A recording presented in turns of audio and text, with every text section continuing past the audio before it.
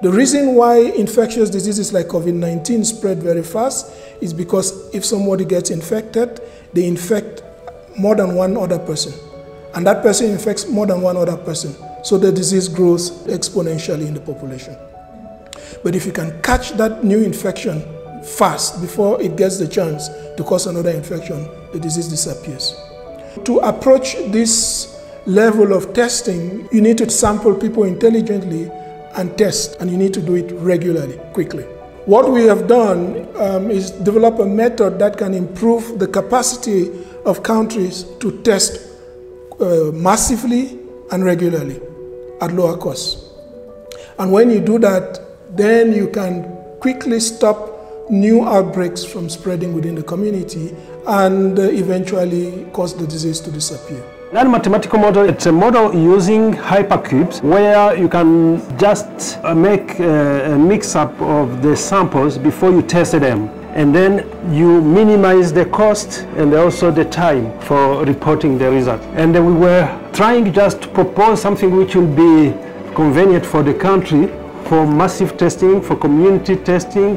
And then we validated this approach in our lab here. We used to have an average of 1,500 samples a day. We used to have like a quick feedback within 48 hours.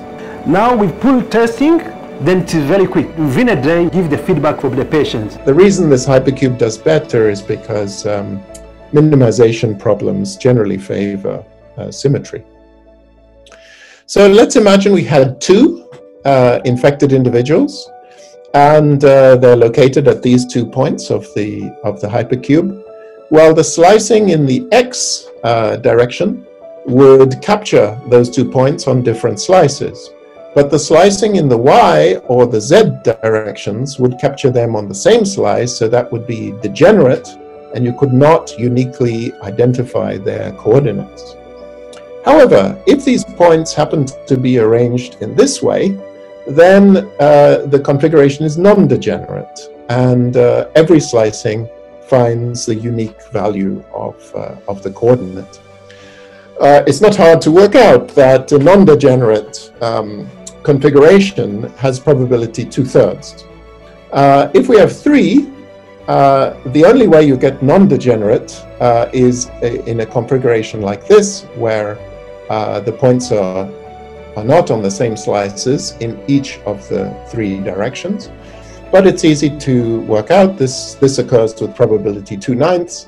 So if you slice up your population on all possible slices, and if N and D are large, there will always be many slices which are non-degenerate, and those are the slices you use for the algorithm to work.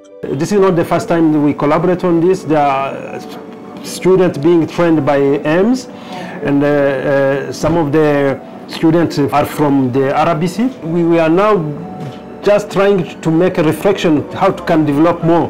There are many countries which are now interested, so Ghana was the first country just to try to apply this approach. South Africa is also behind. One of the problems we have is that we have people making decisions, prescribing solutions to problems that they don't understand.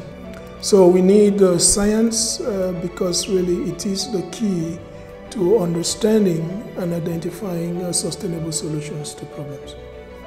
Yeah, so this is a good example of how we can take the maths that we're doing at AIMS to the field and make an impact. We will work to create more opportunities for this to happen.